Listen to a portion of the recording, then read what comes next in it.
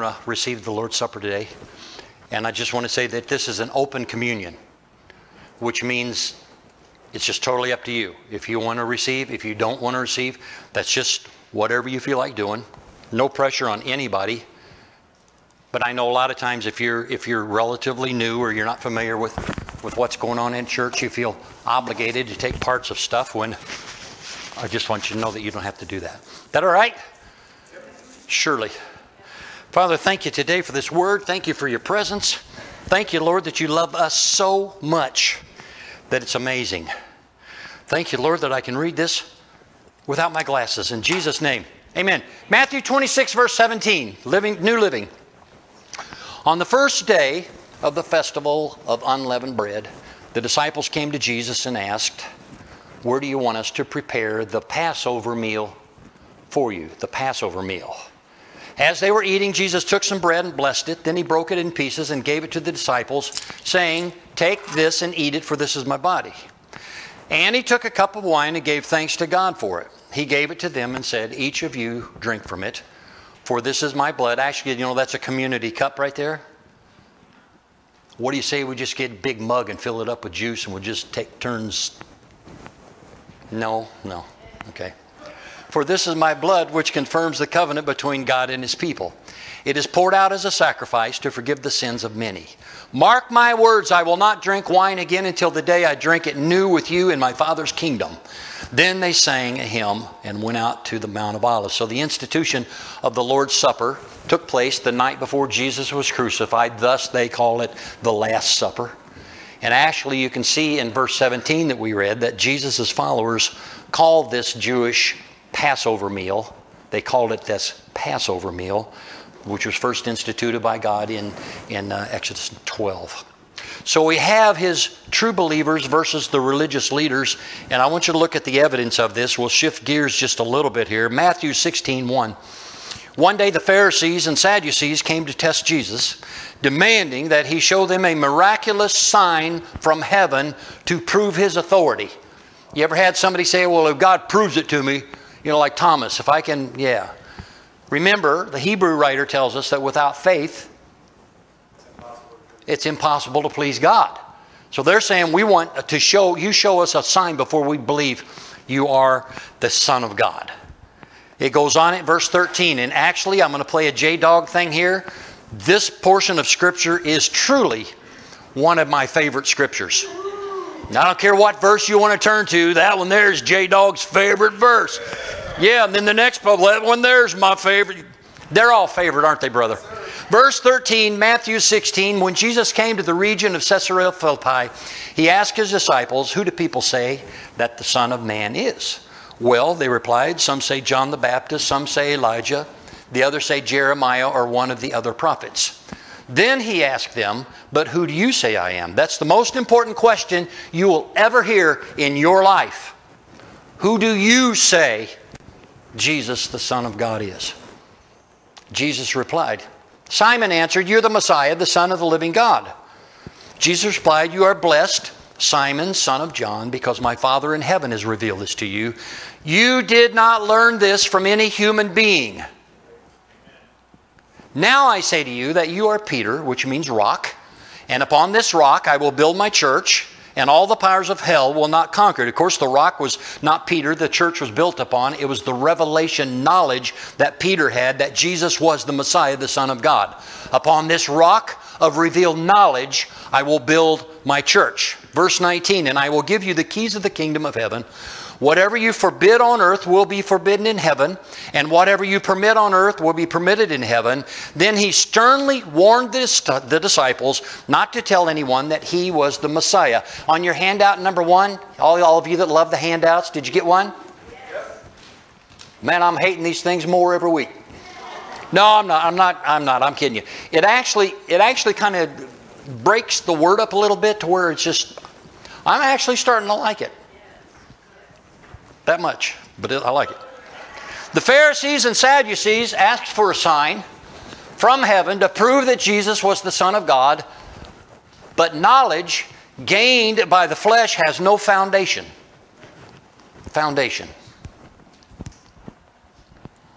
And I've had several people complain because you're slow writers. I believe Jesus wants people to know Him by the Spirit, because knowledge gained by the flesh has no foundation. Flesh and blood, He said, flesh and blood has not revealed this to you, Peter, but my Father in heaven. Number 2, spiritual discernment, gnosko, always trumps. Everybody say trump. Yeah, okay. We're going to stop on that one. Spiritual discernment, gnosko, always trumps what's called gnosis, which is scientific head knowledge. Scientific head knowledge. Big difference between that. This is why we need to share the Word with our testimony. Can you catch this? It's not your testimony that gets people saved. It's the word of your testimony, which is the Word of God. We need to go out and tell the people in the world that God is not mad at you.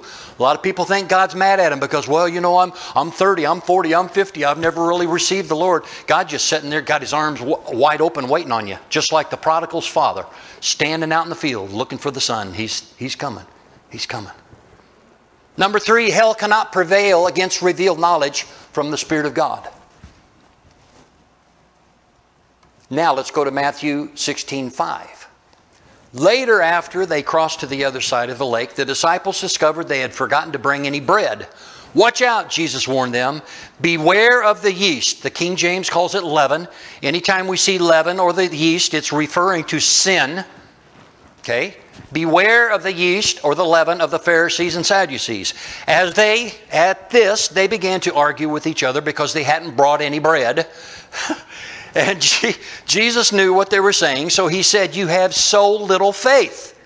Why are you arguing with each other about having no bread? Don't you understand even yet? Don't you remember the 5,000 I fed with 5 loaves and the baskets of leftovers you picked up? Or the 4,000 I fed with 7 loaves and the large baskets of leftovers you picked up? Why can't you understand that I'm not talking about bread? So again I say, beware the yeast or leaven of the Pharisees and Sadducees.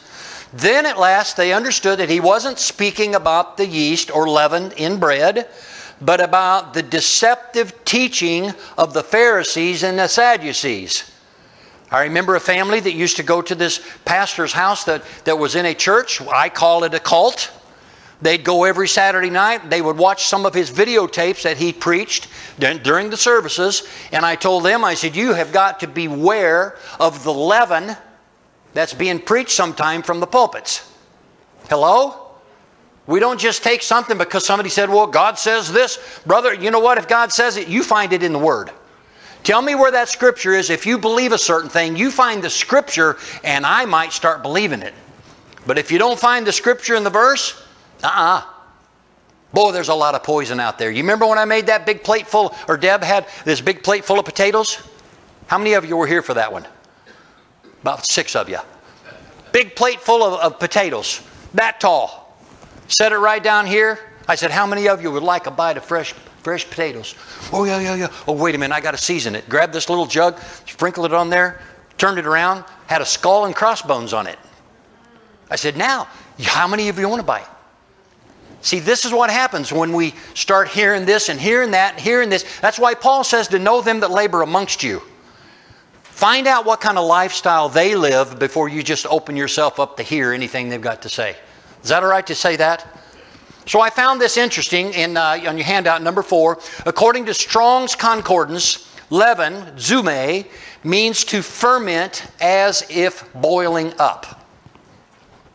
Boiling up.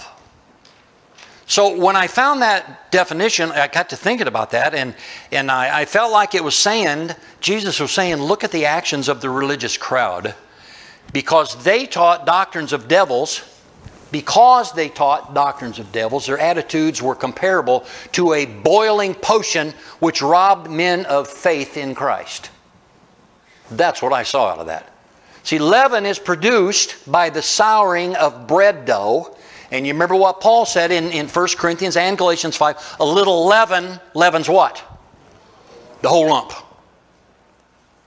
A little error can poison the whole batch.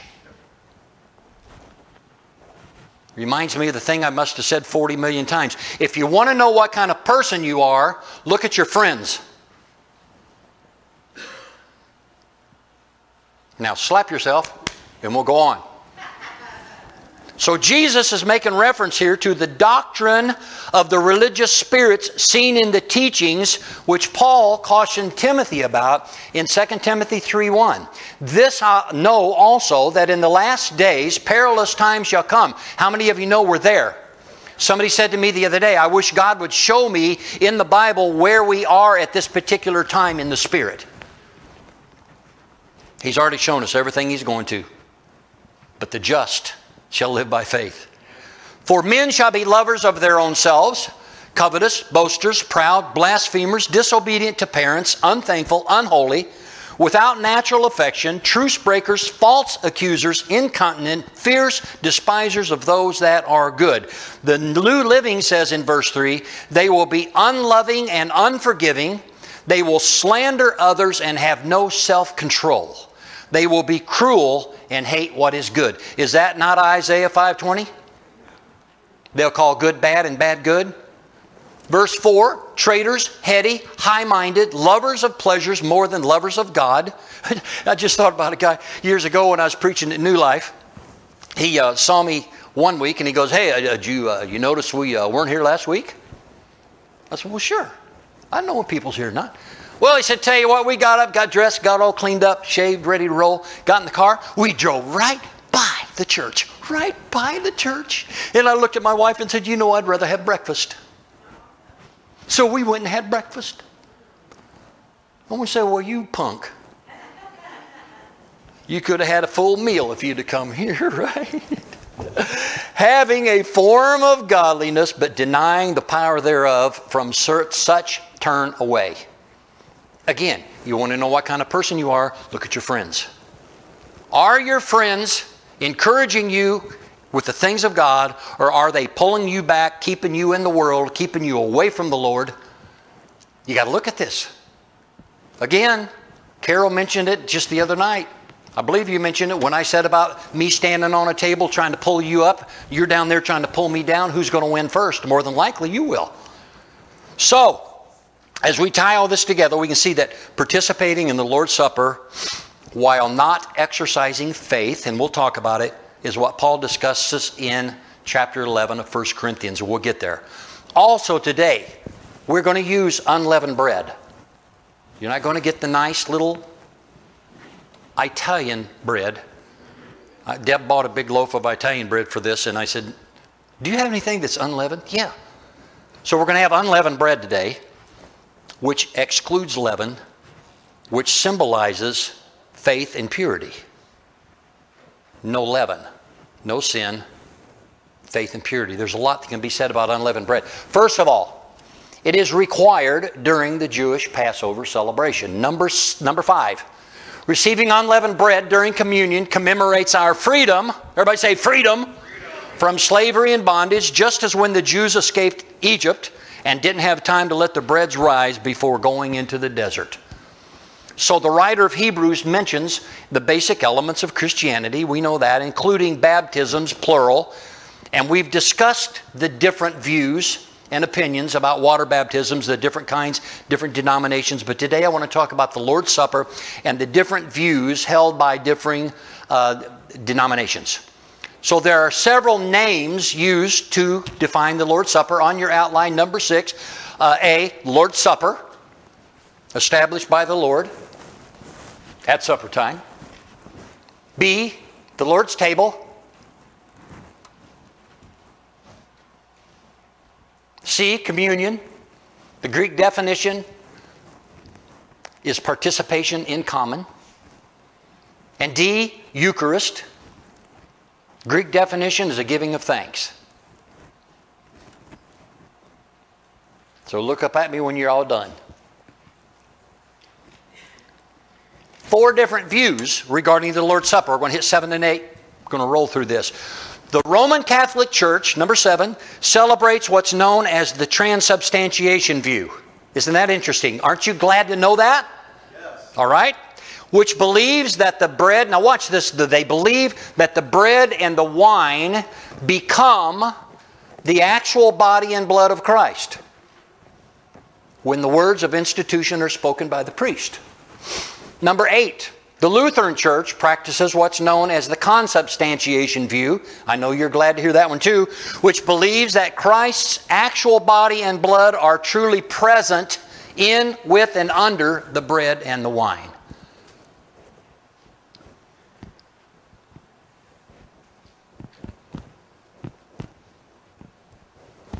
Unlike the Catholic view, the elements do not actually change into Christ's body and blood. However, this position believes that Christ is actually present at the supper, but it misses the figurative use of Jesus' words.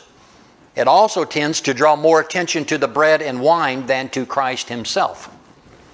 Number 9, the Baptists and Independents, say that's me. Not necessarily that you're Baptist, but you need to be more Baptist. Baptists are out beating the bushes, bringing people into the kingdom. Thank God for the Baptists. I mean that. I really do. I don't agree with their Calvinistic view of once saved, always saved, but that's something we'll talk about someday. Is that all right? Would you like for me to preach on eternal security one of these Sundays? Yes. Okay. The Baptists and Independents practice the symbolic view, which believes that the bread and wine are only symbols of the sacrificed body and blood of Christ. Symbols, they just represent. They also believe that the Lord's Supper is primarily a memorial ceremony of Christ's finished work, and also is to be an occasion when God's people pledge their unity with one another and their loyalty to Christ. So I'm telling you what part of this communion is about today. This is when we will actually pledge our unity with one another to have your 6, I got your 6, and our loyalty to Christ. This position tends to place more emphasis on what the believer does and promises in the supper than on what God does. Number 10, the Reformed and Presbyterian churches practice what's known as the dynamic view, also known as the spiritual presence view. Spiritual presence view. And stands somewhere between the positions of the Lutheran view and the Baptist and Independent churches. So I see it very similar to the Baptist view. Scholars say that the originator of this dynamic view, John Calvin, placed more emphasis on Jesus' glorified flesh and blood than what the Scriptures teach. But his position helps to explain why the Lord's Supper is so important for the Christian to observe and why it is such a serious offense to misuse it. So I want to look at a few words of caution from the Apostle Paul. 1 Corinthians 10 verse 1. I don't want you to forget, dear brothers and sisters, about our ancestors in the wilderness long ago. All of them were guided by a cloud that moved ahead of them, and all of them walked through the sea on dry ground. All of them, that's the key word right there, all of them. In the cloud and in the sea, all of them were baptized as followers of Christ. All of them ate the same spiritual food, and all of them drank the same spiritual water, for they drank from the spiritual rock that traveled with them, and that rock was Christ. Yet God was not pleased with most of them, and their bodies were scattered in the wilderness. In other words, they were all given the same opportunity to receive the promises of God. Can I say that to you? You have received the same promises from God that I have received, and James has received, and Deb's received. We all received the same opportunity. But some of them here, he said that they were scattered in the wilderness. God was not pleased with them. And why was that? I'm glad you asked. Verse 6. These things happened as a warning to us, so that we would not crave evil things as they did, or worship idols as some of them did. As the Scriptures say, the people celebrated with feasting and drinking, and they indulged in pagan revelry. Number 11. The Nelson Bible Dictionary says that there are scores of references in the Old Testament of the children of Israel being involved with idolatry. Idolatry. In fact, it was so common that God opposed it in just the second commandment of the 10. Think of that. The second thing when God gave the commandments. Did you know one guy said a while back that Moses was the worst sinner in the Bible? Did you know that? You didn't know that? He broke all 10 commandments at one time. Oh, man. 1 Corinthians 10:8. And we must not engage, I'm sorry. We must not engage in sexual immorality, as some of them did, causing 23,000 of them to die in one day. Nor should we put Christ to the test, as some of them did, and then died from snake bites. And don't grumble, as some of them did, and they then were destroyed by the angel of death. These things happened to them as examples for us. They were written down to warn us who live at the end of the age. Don't you like to learn lessons from other people's mistakes? Man, it's time to get out of that school of hard knocks. Verse 12, if you think you're standing strong, be careful not to fall. The temptations in your life are no different from what others experience. And God is faithful. He will not allow the temptation be more than you can stand. When you're tempted, He will show you a way out so that you can endure. I've got another word that I'm working on about how you train your mind to direct your heart. But we'll talk about that later. So, my dear friends, flee from the worship of idols. You are reasonable people. Decide for yourselves if what I'm saying is true. When we bless the cup at the Lord's table, aren't we sharing in the blood of Christ? And when we break the bread, aren't we sharing in the body of Christ? So Paul was rebuking the Corinthian church for their involvement with idolatry. Again, as we've seen, communion in the Greek means fellowship, participating, and sharing. Verse 17, and though we are many, we all eat from one loaf of bread, showing that we are one body. So now let's get to the nitty-gritty of it. 1 Corinthians 11:27, so anyone who eats this bread and drinks this cup of the Lord unworthily, everybody say unworthily, please, is guilty of sinning against the body and the blood of the Lord. That is why you should examine yourself before eating the bread and drinking the cup. For if you eat the bread or drink the cup without honoring the body of Christ, you are eating and drinking God's judgment upon yourself. That is why many of you are weak and sick, and some have even died. Number 12. In 1 Corinthians 11:27, the word unworthily actually means irreverently. Irreverently.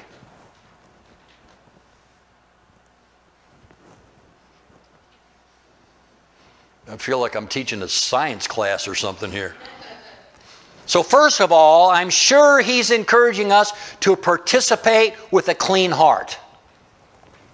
But he also includes irreverent participation as having the opinion that partaking of the Lord's Supper is just another practice of the church. It's mundane, it's redundant, not so much around here. I mean, I felt like for quite some time the Lord said you need to teach and receive the Lord's Supper, so I finally got there. 2 Corinthians 13:5, examine yourselves whether ye be in the faith. Prove or approve your own selves. Know ye not your own selves how that Jesus is in you, except you be reprobates. In other words, we look before the Lord and say, Lord, if there's anything in my heart that's displeasing to you, I ask you to forgive me, to wash me in the blood of Jesus, make yourself available, and you're prepared for the Lord's Supper. But it goes even farther than that. Know not your own selves, except you be reprobates. Like my mom used to say all the time, if Randy Hall would take care of Randy Hall, his hands would be full.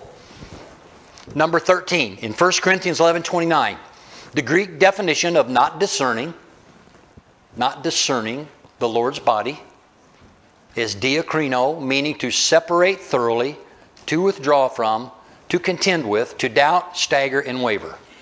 Are y'all still with me now? What's he talking about? He's talking about participating in the Lord's Supper, not separating or withdrawing thoroughly from the world. Can I say it like this? When you receive the Lord's Supper, get both feet in the kingdom. Get your one foot out of the world. Get both feet in the kingdom. He's talking about taking the Lord's Supper, not contending for the faith. Or taking the Lord's Supper, not doubting, staggering, and wavering. And I believe the Holy Spirit said this to me. I thought it was really a catchy phrase. You might want to write this down. Not considering the relevance of the elements. Isn't that kind of cool? The relevance of the elements. I thought that was really cool. I told the Holy Spirit I really like that. That's cool. The Living Bible. Check this out. 1 Corinthians 11:29. For if he eats the bread and drinks from the cup unworthily, not thinking about the body of Christ and what it means. He is eating and drinking God's judgment upon himself, for he is trifling with the death of Christ.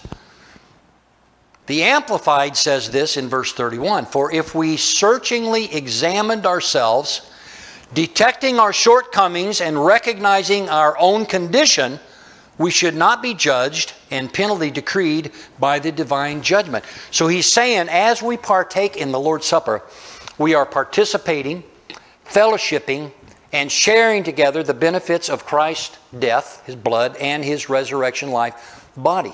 You know what? Not discerning the Lord's body, not regarding the Lord's body, does that actually mean the physical body of Christ? Or does it also include the body of Christ, the tangible, physical church on this earth? Absolutely it does.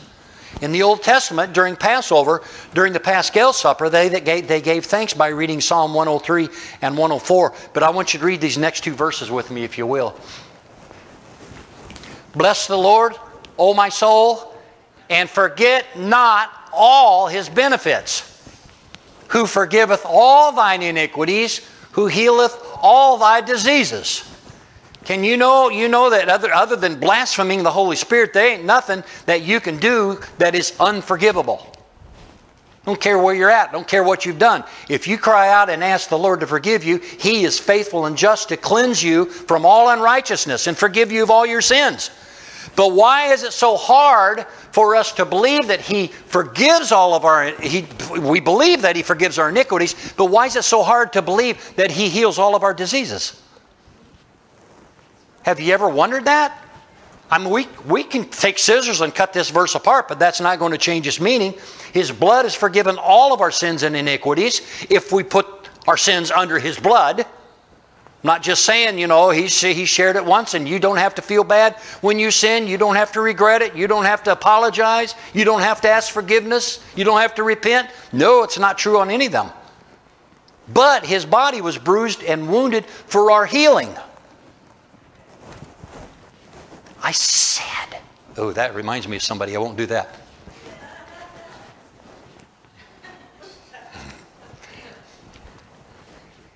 He heals all of our diseases. You think that's true?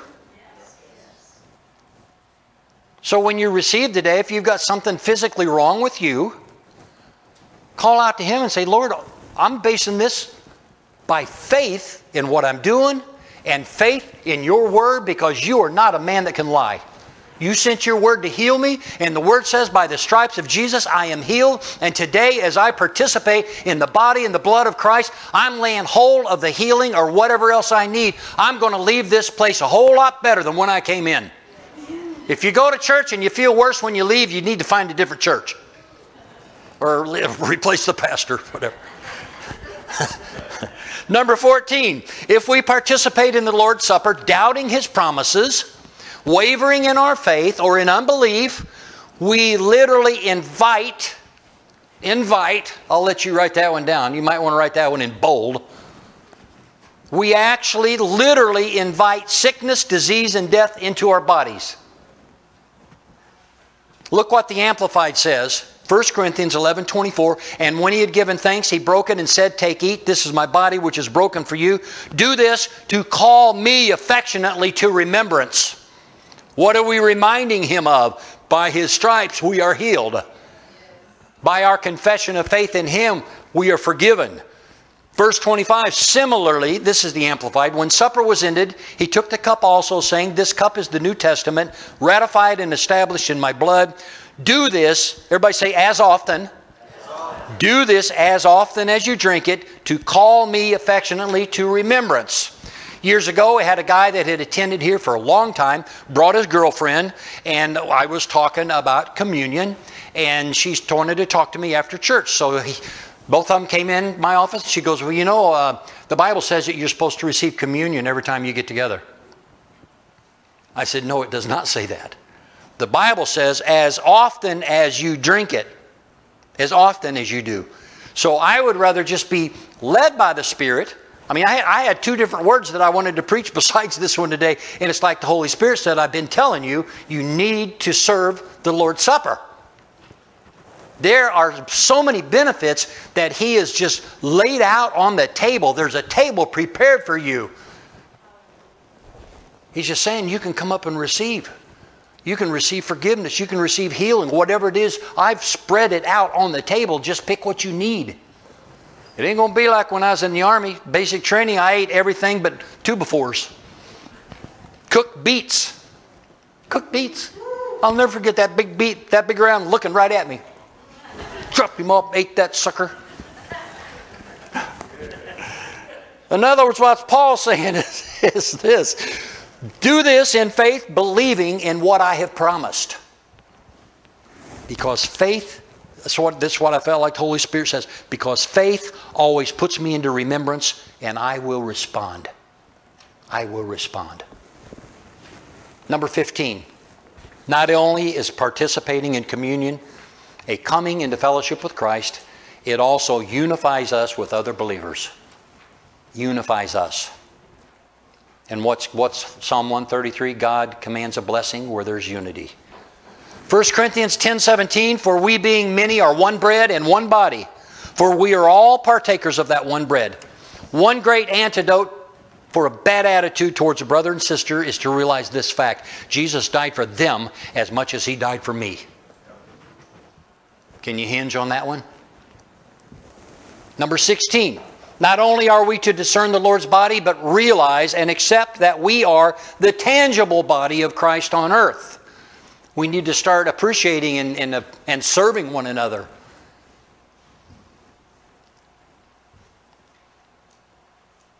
Remember that Paul rebuked the Corinthian church for not discerning the true nature of the church as Christ's body. We're almost done here. 1 Corinthians 11:20. When you come together, it is not for the Lord's Supper you eat, for as you eat, each of you goes ahead without waiting for anybody else. One remains hungry, another gets drunk. Sound like a heck of a church, doesn't it? Don't you have homes to eat and drink in? Or do you despise the church of God and humiliate those who have nothing? What shall I say to you? Shall I praise you for this? Certainly not. Then he wrote in Galatians 3:28, there is neither Jew nor Greek, there's neither bond nor free, there's neither male nor female, for ye are all one in Christ Jesus. And of course he's referring here to the Spirit. The Spirit. There is a difference between male and female, no matter what you identify as. There's not 57 other varieties of whatever else the idiots are saying. Male, female, period. Maybe a little goofy male and female, but still male and female. He's talking about things in the Spirit. I remember one time when I was at New Life, pastoring a church, I had a board meeting, brought the guys in. The guys were all upset. One of them said, well, me and my wife are one. We became one when we got married. Well, that's good. What are you saying? I want my wife at this board meeting. Because the Bible says that they're all the same. Male and female, Greek and Jew. I said, no. Let me tell you, there is a big difference between me and a woman. You know what I mean? Big difference. Yes, you are one in the Spirit. But we're talking about something physical here. Oh, let's get off of this. Number 17. 17, 18, 19, right in a row. Participating in the Lord's Supper is a time of remembering. Remembering the crucifixion, suffering, and resurrection of Christ, including His life and ministry. Remembering. Number 18, secondly, it is a time of refreshing and communion. I'm just going to be honest with you. I am tired of serving the Lord's Supper and going through the routine, because that's just something that we do in church, and not hearing of people saying, man, I came up here with 10,000 pounds of weight on top of me, and when I received communion, it lifted off of me. I came up here with sciatic down my leg. When I received communion, it left. I think we miss it because we're not looking for it. We're not expecting it. Like getting up on a Sunday morning, I don't really want to go to church today, but I'll go because I need to. Come in not expecting a dadgum thing. and then leaving feeling bad and saying, well, poor Danny just didn't cut the mustard today. I don't know if he's been working too hard. Poor pastor's just an idiot. He didn't know what he said from one minute to the next. I sure didn't get nothing out of this. Maybe you should start coming to church expecting God to do the supernatural. He's a supernatural God. He wants to add His super to your natural. He wants to do exploits through you. We come to receive, but we also should have the attitude, I'm coming to give. I'm going to give something. If it's just a smile to somebody that looks miserable, I'm still going to smile at them. Thirdly, as we participate together, we are actually nourished and empowered by the risen Christ through the Spirit. We need to expect more than what we're expecting. Did you know John Wesley received communion on the average of every 4 or 5 days? Get off of there. Oh, these computers, these last few days, computers have just run me up a wall. Get off of there. I can't get it off of there. Oh well. Number 20. Lastly, participating in the Lord's Supper is a time of recommitment and dedication to Christ and His people, as well as a renewed, hopeful anticipation of His ultimate return for His tangible body on earth. How strange. Actually, I had a picture of President Trump. This popped up on my computer. I really did. Some kind of a news feed. I don't know what that was. I think Trump just saying, just tell him the truth, son. Tell him the truth. So here's what we're going to do. We're going to take a minute. We're going to examine ourselves. Examine ourselves to see if that we be in the faith. Are you going to look at your heart and say, okay, I got this issue going on. I need to put it under the blood of Jesus. Do it. I got this thing going on. I'm not born again. I need Christ in my life. Invite Him. I got this sick thing going on. I'm hurting. I'm getting old. I'm getting feeble. Man, I ain't getting feeble. I'm just like Caleb. I am more able now to take the ground than I was 45 years ago. I am. Bill Weber, you just be quiet. I can see it on your face all the way up here. So, examine your heart. Make sure you're in the faith. And partake in a worthy manner of expectation of receiving the blessings of God today. Don't let this be a typical communion service. All right, let's go home. Let's not let it be that. Let's believe God. So, I'm going to do this. I'm going to invite you into the kingdom of God. This is an invitation. If you have never received Christ in your heart and you would like to know Him, you would like to know that you have eternal life inside of you, that you're going to live in heaven with God, with all the saints, with all your loved ones that have been born again, that have gone before you. You know, I'm starting to realize I think I know more people that's in heaven than on earth. That's what happens when you start going up the Richter scale, okay? If you've never received Christ and you would like to, I don't believe in this secret agent stuff, crawl under the pew and everybody hide your eyes because God forbid you'd find out that I need Jesus. We all need Jesus. Some guy said, well, he's a crutch to you. You want to know what? He's a crutch on both arms. I can't live without Him. He's my heart's desire. The Bible says he that has the Son has life. God said to Moses, I set before you this day life and death. Life and death. Blessings or curses. You know who gets to choose? You. You. Who are you going to choose? I don't want you coming up here saying, well, you know, I kind of feel silly being the only one here that's not participating in this. But I know that by what I've heard, I don't want to go receive the Lord's Supper if my heart's not right. Say, man, you're pounding on, I am pounding on this.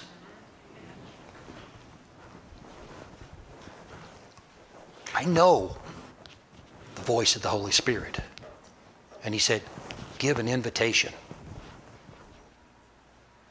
And I know that I'm not just batting against the wind. There's somebody that needs to give their heart to the Lord Jesus. And all it takes is put your hand up and I'll pray with you, and then we'll get on with the service. Anybody. Anybody. I was after you, son. I was after you. I was after you.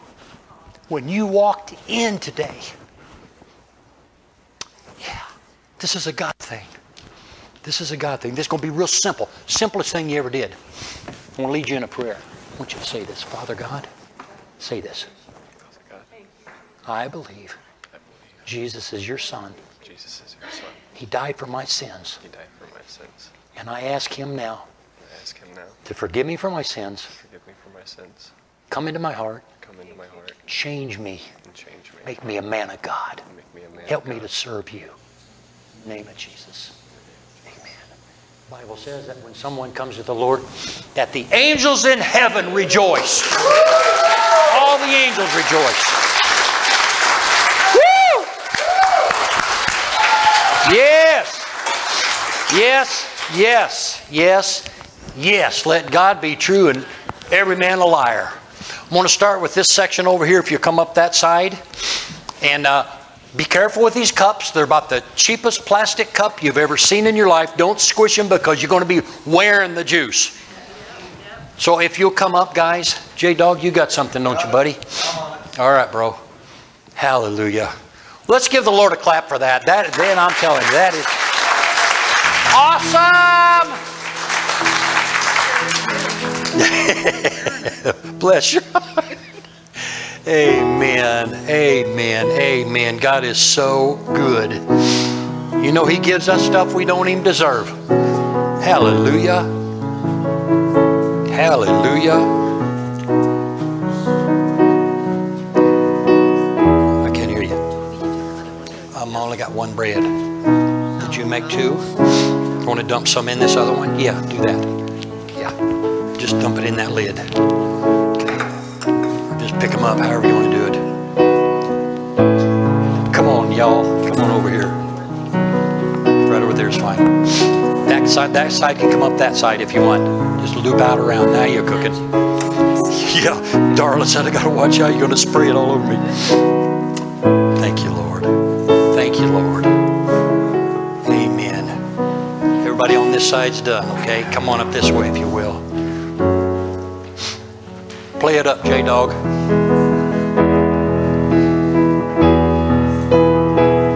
Bless the Lord. Bless you. You're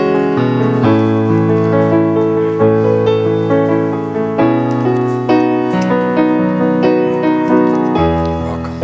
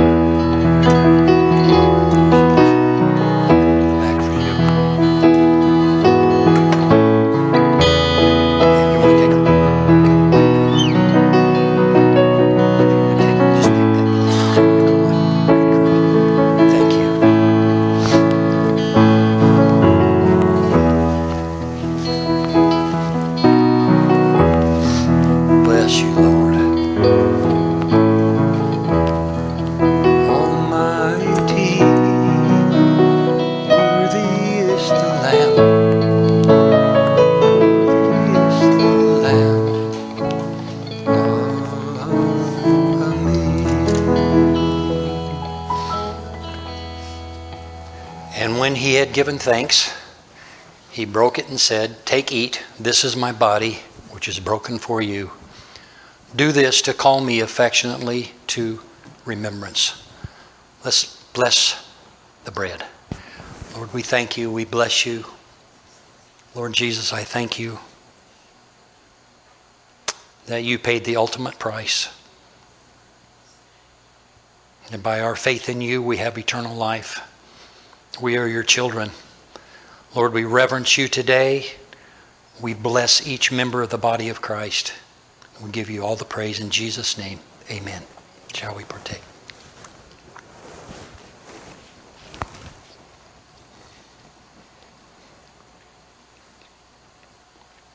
Similarly, when supper was ended, he took the cup also, saying, "This cup is the new covenant, ratified and established in my blood. Do this, and as often as you drink it, to call me affectionately to remembrance.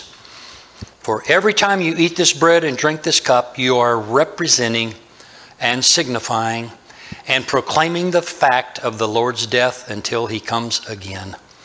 Let's bless the cup. Father God, I thank you for the shed blood of the Lamb. For you said without the shedding of blood there is no remission of sin. But Father, we put our faith in your Son, in the shed blood of Jesus. And we proclaim that by the stripes of Jesus Christ, we are healed. We give you all the glory in Jesus' name. Amen. Shall we partake?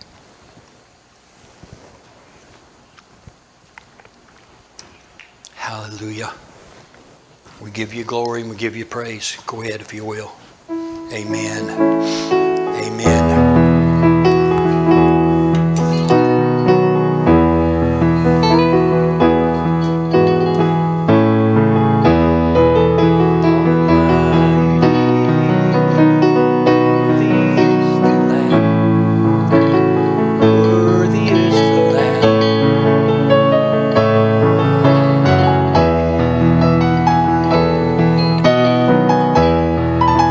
Standing up with me, would you stand up, please? Almighty, worthy is the Lamb, worthy is the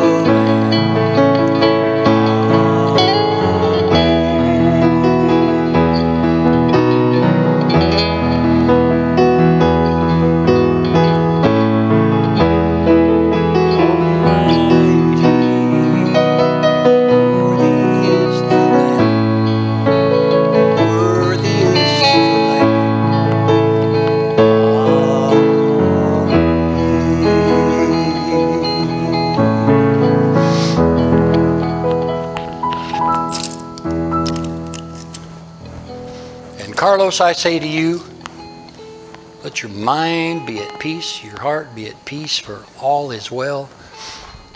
Everything is going to be fine. Tell your neighbor, everything's going to be fine. It's going to be fine, James. Everything's going to be fine. T, everything's going to be fine. Amen. We serve a fine God that wants to bless us. Praise God. Brother, would you pray us out of here? Thank you, sir.